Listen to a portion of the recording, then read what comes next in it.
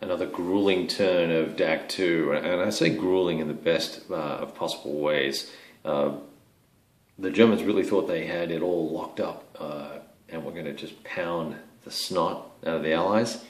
On the 5th of July on their turn, they were playing second as the Allies won initiative, and the intention was for them to, these low ammo units here that had retreated and formed a fairly decent stack.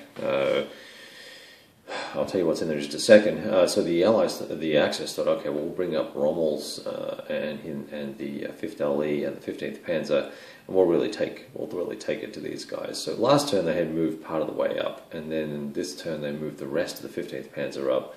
You'll note there's a yellow counter down there. There's actually DG and non-DG units in the hex. And I thought, wow, gee, I've got so many factors here. Oh, so the Allies DG these guys in a reaction barrage. Nice job using aircraft. And I'm pretty sure I got that right. I'm not sure if I did that correct. But nevertheless, they were DG. And so they said, I think we've got more than enough factors here, so we'll just take these guys on at what would be roughly a 4 or 6 to 1 attack based on best guess, because I didn't check the stack.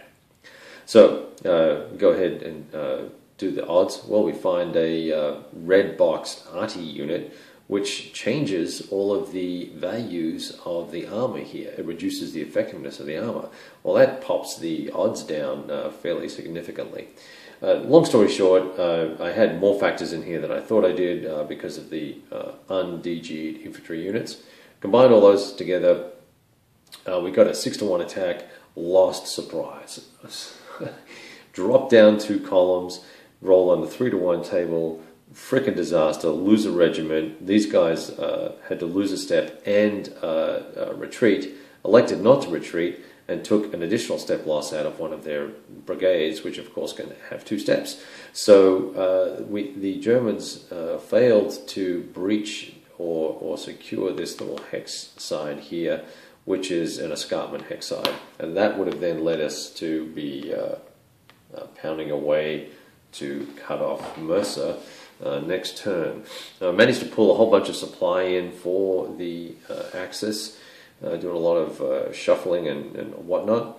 The Allies realized the threat, and Campbell moved up his forces here in a reaction move to put some pressure on this flank. Really didn't do a whole lot because the Germans just turned around and used the Italian artillery and DG those guys. So a bit of a mess in here at this moment. It's the exploit phase right now. There's really nothing to exploit or exploit with. And so we're going to move on to the 8th of July turn. And whoever gets initiative is going to have a lot of choices and a lot of opportunities. These DG markers are going to come off for the Axis player. Yeah, I have been fairly spacky with the old tweezers lately. So, and there's another one in here that we need to take off as well. Yeah, so I'm going to have to rebuild that regiment too. I want to keep that division whole. So that's kind of the update, and no, nothing else much going on. We'll get back to you real soon.